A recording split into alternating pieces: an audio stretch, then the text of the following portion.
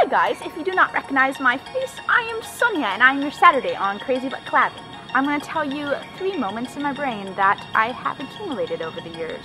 One is scarring, one made me think I'm really cool, and one's really gross. Hopefully you enjoy them. I was around 6 or 8, can't really remember, and we were on holiday with another family near the beach. We were playing in the pool, and I was still a little kid, and the grown-ups were playing water volleyball or polo or something like that. I was sitting on the edge of the pool with the goal box around me. And like a kid does, I decided to grab hold of the bar on top of me and kind of hold on to that really tight. And you can kind of see where this is going. I think I was starting to swing on it and the net kind of fell forward. And if you know anything about a goalie net, here's a picture. It's kind of, if it was against a wall, the bottom part, it's kind of like a fish net, kind of gets you trapped. Anyway, this heavy goal fell on top of me while the ball was on the other side of the pool. So I kind of fell under, practically drowning under this net and heavy metal. I was trapped underneath, kind of like a fish. It wasn't until another person looked over and saw I wasn't sitting there, and neither was the goal, to realize what happened. They quickly swam down and lifted this heavy net. I just still have this memory of being trapped under there.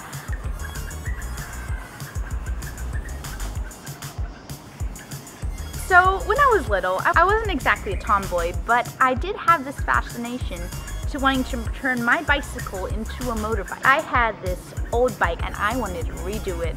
Man, I could be on MTV for this. So me and my dad unassembled this whole entire proper bike. We took off the wheels and we had the body of the bike separated, and we kind of just took it apart and spray painted it black. This was an orange and yellow bike, and I completely transformed it with my dad. We added on black plastic to the body to make it look like there was an engine inside. We even cut out a bull out of plastic and drew the red eyes, nose and everything, and stuck it on the front to make that like really cool motorbike look. Bear in mind, I was little, the bike was practically that tall.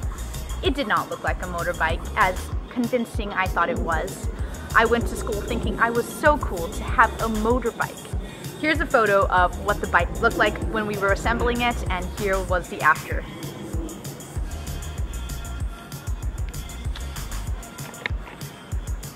Story number 3.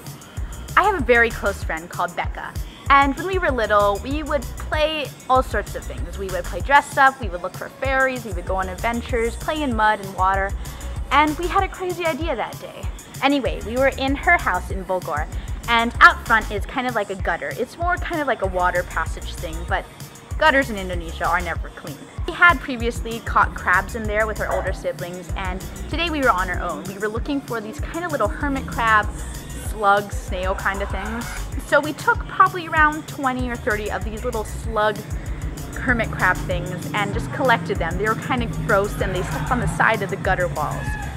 We were strange. Anyway, so we took these off and we collected them and we went back into her garden. Now her mom likes ceramic and big clay pots. So she had this huge ceramic pot, probably like that big, in her garden. And it had like a little waterfall and it was just pretty much filled with water. We had a brilliant idea. What we did is, we stuck all that mush of snail and just put it in there. I think we were trying to stick them on the wall of this overflowing pot, which didn't turn out as good as we planned, and eventually either we clogged the actual fountain of it or got stuff off the wall, and this mush of black goo just started pouring out the sides of the pot, and it was gross.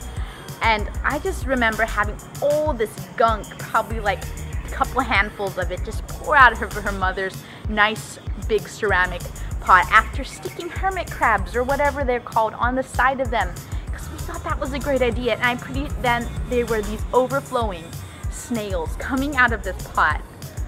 It was gross but fun, and that's one of the memories I can really remember. So thank you very much for watching. Please check out my channel by clicking my hand if you like my videos, and I promise you I will be uploading more on my channel. I'm just starting off again because I was gone in Japan. But I will be posting more regularly here, right here. I'm just gonna post things on my hand. Thank you very much for watching! Boom, she-clack, clack, boom, she-clack, clack, boom, she-clack, clack, boom, she-clack, clack, boom, she-clack, clack, boom, she-clack, clack, boom, she-clack, clack, boom, she-clack, clack.